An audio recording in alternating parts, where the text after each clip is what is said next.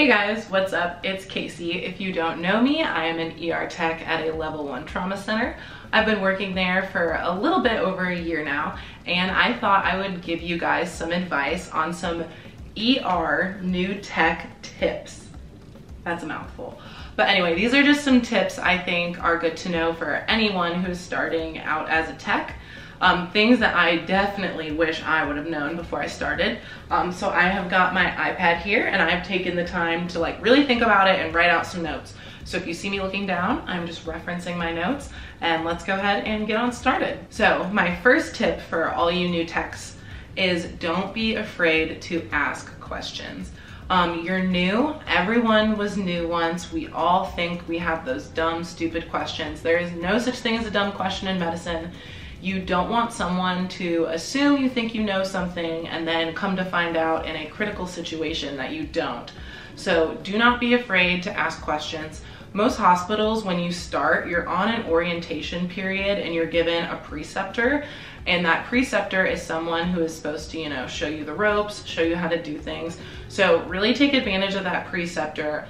Ask all the questions. Do not be afraid to ask a question. Like I said, everyone has been new once, and you want to make sure you know what you're doing. So asking questions, I think, is key. Another thing I want to talk about is don't be intimidated by the department. It takes time to get oriented to the department. So just so you guys know, like I said, I've been working in my ER for over a year and I still don't know where stuff is.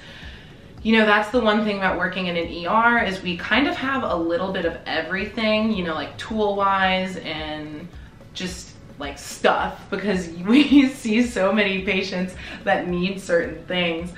And so sometimes we'll get a patient and a nurse or doctor will ask me for a very specific tool or a very specific something, and I'm just like, what the heck? And I find out that we have that.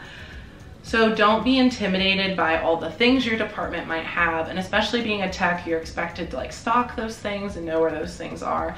That just takes time, so don't be intimidated by that, as well as the layout of your department can also be kind of intimidating, and just realize that takes time, and don't get overwhelmed and think that you have to know everything overnight. Like I said, I've been working in my department for a year and I'm still learning things. Another thing is don't be intimidated by your coworkers. I know it can be super hard to start working in a new department and there are close friend groups and whatnot, and that can be really hard to just kind of feel like you're on the outside and the newbie. But just know that, again, that takes time and people will start to get to know you and you'll feel like you fit in. I know for a while you feel like you're on the outside because everyone knows each other, feels so comfortable, but you'll fit in soon. I know that was something that I was kind of angsty about. Another thing you want to try to do is be precepted by multiple people if possible. So as I was saying, when you're new, you're normally put on an orientation period and you're given a preceptor. Your preceptor will show you around, show you the ropes, like I said, kind of break down what you're supposed to be doing at work. It's great if you can have more than one person precept you, because obviously people do things differently, as well as some people have been working longer than others, so they know certain things about the department another preceptor might not know. So it's really good if you can to get precepted by multiple people. And don't be afraid to ask your manager or whoever is responsible for your preceptor. Don't ask your preceptor, oh, I want someone else to precept me. Tell your manager hey, it's really great that so-and-so has precepted me, but do you think someone else could precept me today? Something like that. Well, we're on the topic of orientation, so hopefully your preceptor will take you on a full hospital tour, not just a tour of your department. If they don't, ask for one, just because you probably are gonna have to go other places in the hospital. You're gonna have to transport patients, take patients to get images, go to lab, go to pharmacy. You wanna know where all those things are in the hospital. So ask for a full hospital tour if they don't give you one. And again, don't think you need to memorize everything. My whole thing about my hospital, because my hospital is super confusing, it was built in parts, so certain floors are not the same floors in other wings. So my biggest thing is just knowing like, okay, this unit is on this floor or the pharmacy is on that floor. Like, as long as I can get to what level I need to be on, we will get there, if that makes sense. Another thing you should ask your preceptor or anybody, how to drive the damn hospital beds. Because let me tell you, you think it's intuitive, but it is not. Those hospital beds can be really hard to drive. And if you know how to drive them, it makes it 10 times easier. And I remember the first time I ever had to transport a patient, they were like, hey, will you transport this patient? I was like, sure. And I figured it would just be like, oh, you push the bed and you go. But no, there are some things you need to know before you push that bed, and you don't want to look like an idiot in front of the patient and then they're like, oh my God, this new person is pushing me around and they do not know what the heck they're doing. So have someone show you how to drive the hospital beds. Seems dumb, but you should know. Another tip is if you get blood on you or you have to clean a large amount of blood, and when I mean on you, I mean your clothes, just so you know. Hydrogen peroxide is your best friend. As you can see, I'm wearing these beautiful green scrubs and they have been completely trashed, and hydrogen peroxide gets the blood out without ruining the dye of your clothes. So like I said, hydrogen peroxide is great. Obviously, if you're cleaning it up at work, follow your hospital's protocol on like how to clean things. But working in the ER, some of our trauma bays get trashed, and the best way to clean up large amounts of blood instead of using like your hospital's purple wipes is to just spray some hydrogen peroxide on it. Gets it all up great. Another thing you should know, that if it's not covered in orientation, is know what your top responsibilities are. A lot of times as a tech, you have like 10 or 12 responsibilities that you're supposed to be doing.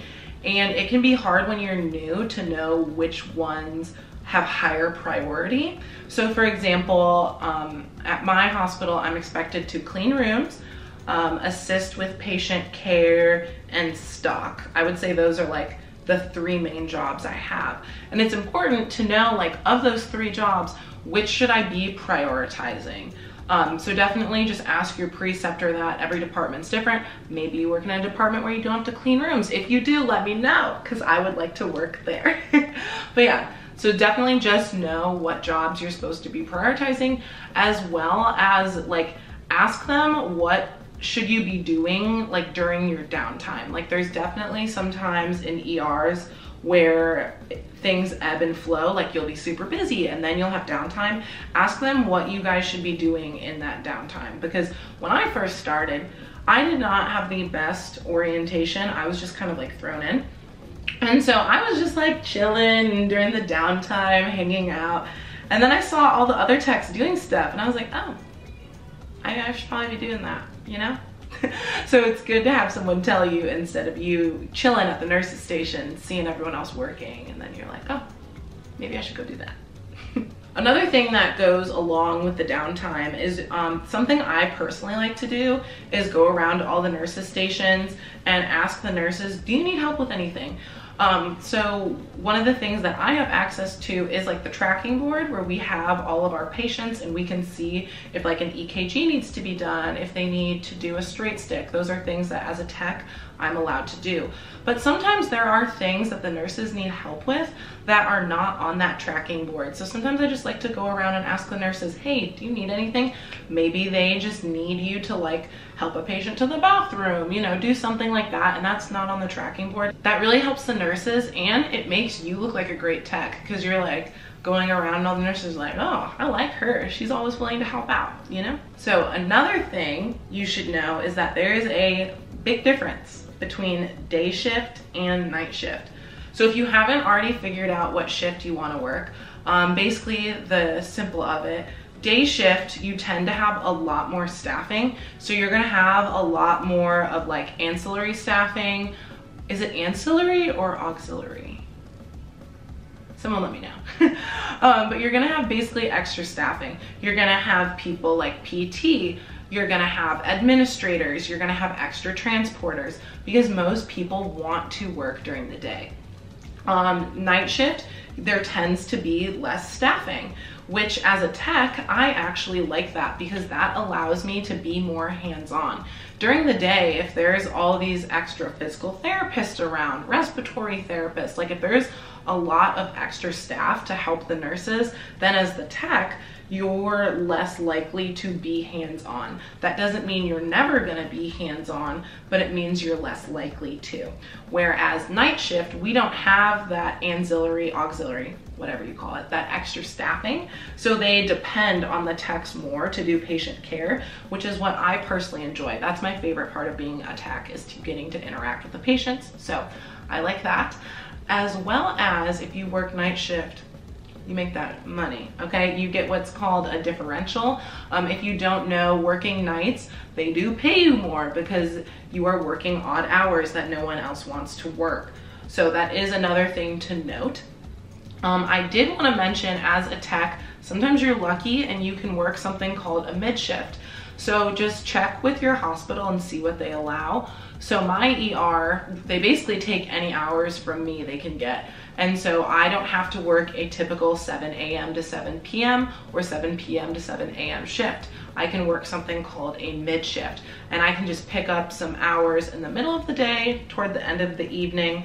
And that way I can still make that like night pay for a couple of my hours and not like be on a whack schedule. So definitely check to see if you can work partial shifts, so instead of full 12-hour shifts, or mid shifts.